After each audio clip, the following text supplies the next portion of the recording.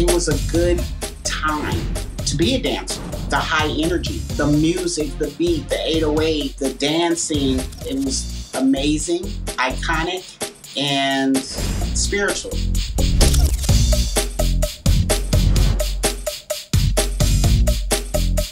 My name is Terrible T, and I was a dancer in the 90s.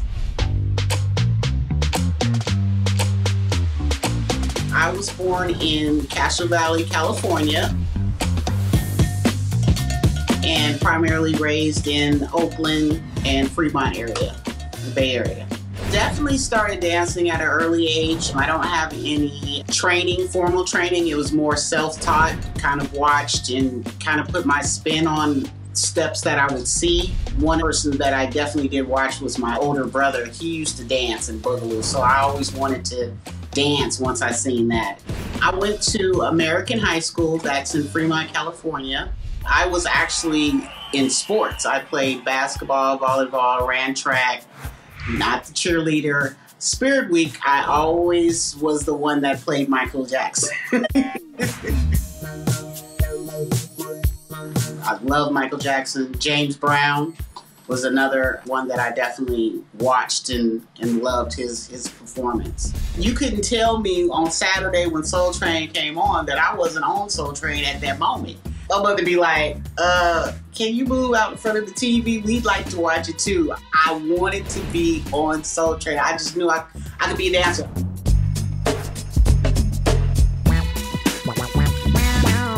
MC Hammer was my first break into dancing for artists. I was actually introduced to him by Lloyd Johnson. He was in a club in San Francisco. It was at the Palladium, and I guess he seen me doing a step.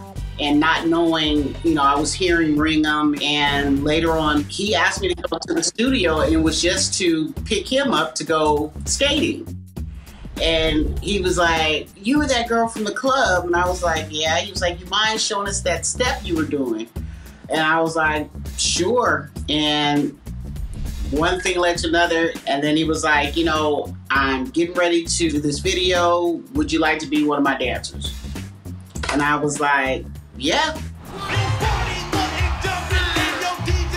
It was an MC Hammer video. It was actually the first one, which was the Let's Get It Started that we had did in Sweet Jimmy's.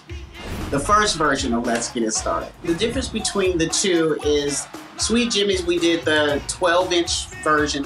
Once it got to Capitol Records and they started blowing up, he wanted to do a remix.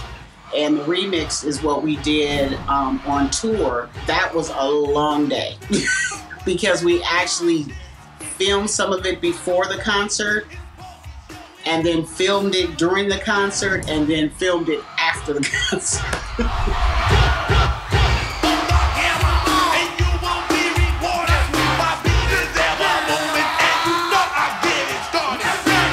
First time that I seen it in a club, Hammer used to like to come in the clubs and kind of get a feel and see what everybody was doing. The floor was crowded. Once they put the song on, I believe it was Silks, all of a sudden you heard, ah! And all of a sudden the floor got packed and people was just like, let's get it started. They was like, oh, and jumping around. They were excited, and it felt good that we were a part of that. My favorite is Let's Get It Started because it had the steps, the routine, plus you got an opportunity to freestyle. And that's one of my loves, is to freestyle. In the beginning, it was a lot of sacrifice, a lot of struggles because he was a new artist trying to break in. So we did what we can. It was a lot of faith. And the pay wasn't there right away, but he had this concept and he had this dream, and you fed into what he was saying, and you believe that something is going to come out of this. We didn't have the traditional studio, dance studio, to actually rehearse. We actually used Hammer's brother, Louis Burrell, which was Hammer's manager. He had an office building. So what we did was practice in one of the rooms, and we actually used the windows for our mirrors. You shut off those lights, you can kind of see your reflection. Too Big MC, Too Big at the time, was over our practices. So we would get to practice maybe 12 o'clock in the afternoon. We had to practice until we didn't look at each other. You had to know that step without looking to see if you messed up. Because if you messed up, Too Big was going to stop and make us do it all over again anyway. We got into that habit where we knew where the steps were, where you were. If you were crisscrossing, we didn't bump into each other. And practice was always at 100%. Whether Hammer was there or not, it had to be at 100%. So we would practice all day, all night. Hammer may come at like 1 o'clock in the morning. We were still there practicing. And he'd come in and say, let me see what you got, at 100%. And we did it. And that's what built up that stamina. The first time we went on Soul Train with Hammer, we did Turn This Mother Out.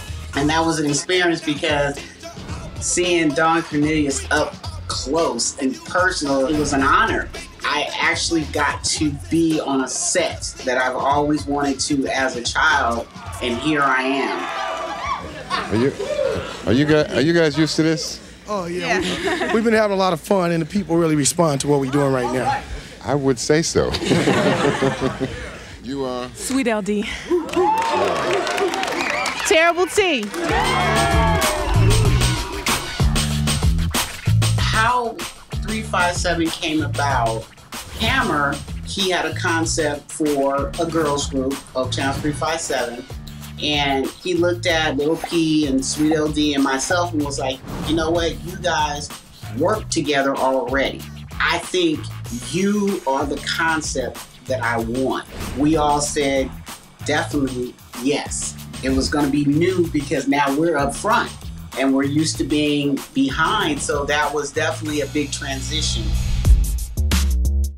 In the beginning, when we started touring, we opened up for MC Hammer on it was I think 1991, that particular tour with Bobby Brown and Boyz II Men and all these different groups.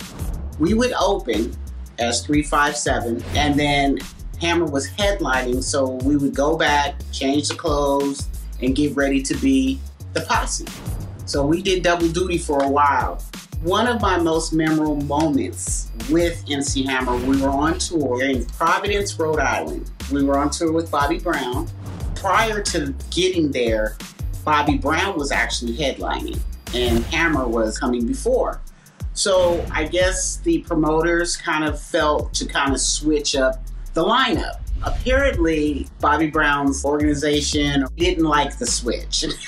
So Bobby and them had went on, and we went on after. And somehow, in the middle of our show, the plug got pulled. Our sound was cut off. But because of the training that we went through in practice, we never stopped. We kept going. So all you heard was almost like we were in a frat house. You just heard the feet stomping, boom, boom, and we just kept going. Once they got the music back on, we were still on time. The first song that we released was Yeah, Yeah, Yeah.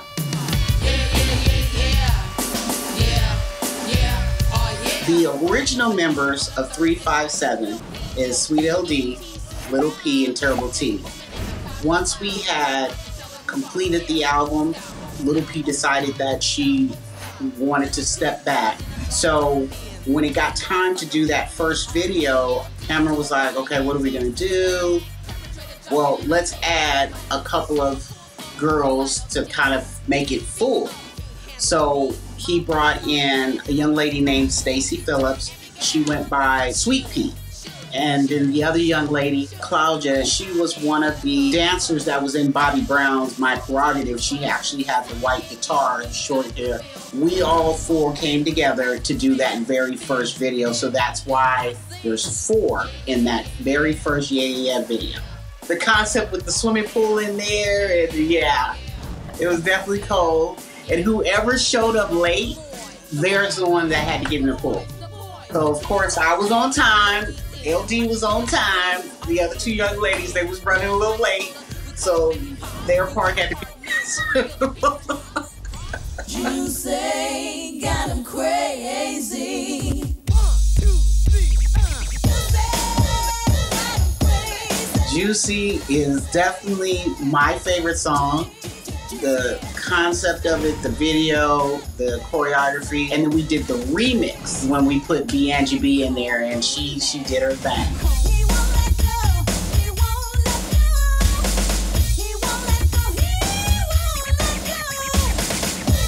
You knew what we were saying, but without coming right out saying it up front, that you know, this Juicy got you crazy.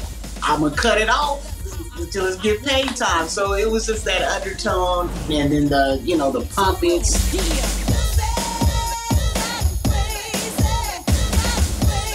Tony Briggs definitely designed a lot of the stuff that we did wear, and one of the outfits that Tony Briggs designed for us was definitely my favorite. It was pink. It was a two-piece. He said it had the zipper, which you couldn't tell it had a zipper. It was so skin tight, but you had to slide into it, and trust me, it held everything in. But it was the most comfortable, but it was definitely my favorite because it was so cute. And that's just one of the many that he did. Just like in Juicy, he did the half and half, the white and the red. His concepts were so fabulous.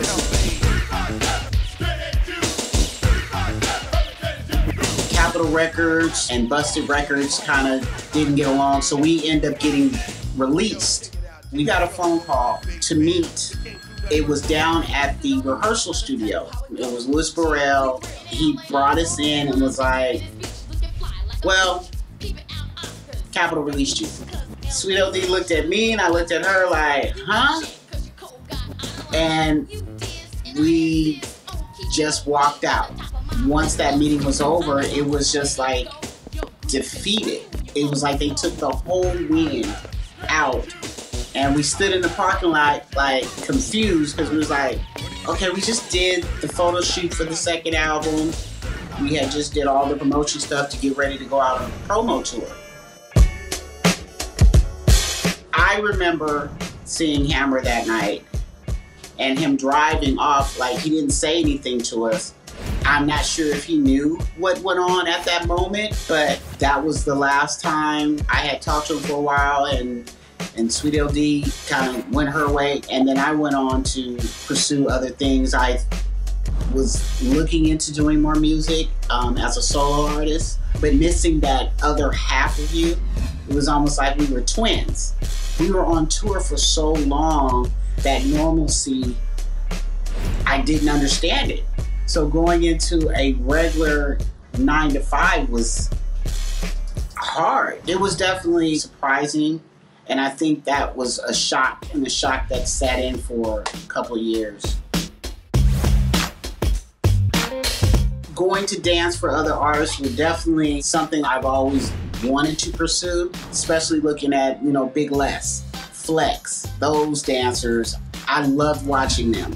I always wanted to be, you know, in Living Color. I wanted to dance for Rosie Perez. I wanted her to be my choreographer, and Josie Harris. But again, going back to how the organization was, and we were kind of sheltered. If you know, went and talked to other artists, you would have backlash. There was a lot of verbal abuse, I would say, not from Hammer himself, but who he put in charge of, you know, everybody, just wanting to keep the crew, you know, these are Hammer dancers, you're not supposed to do this, you're not supposed to do that. And it kind of limited to everything, so we didn't know where to go. I've always wanted to dance for Janet Jackson. We actually had the opportunity, Sweet LD and myself, to do that, and was told no.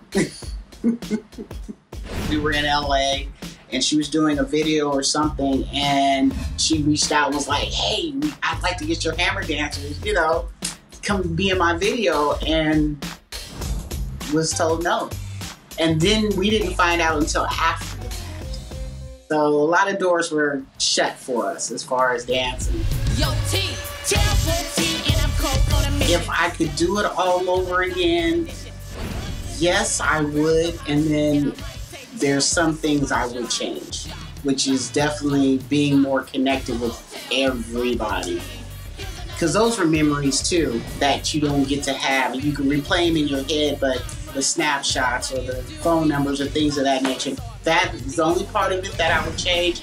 Other than that, the sacrifice, the blood, the tears, I'd do it all over again. I definitely would.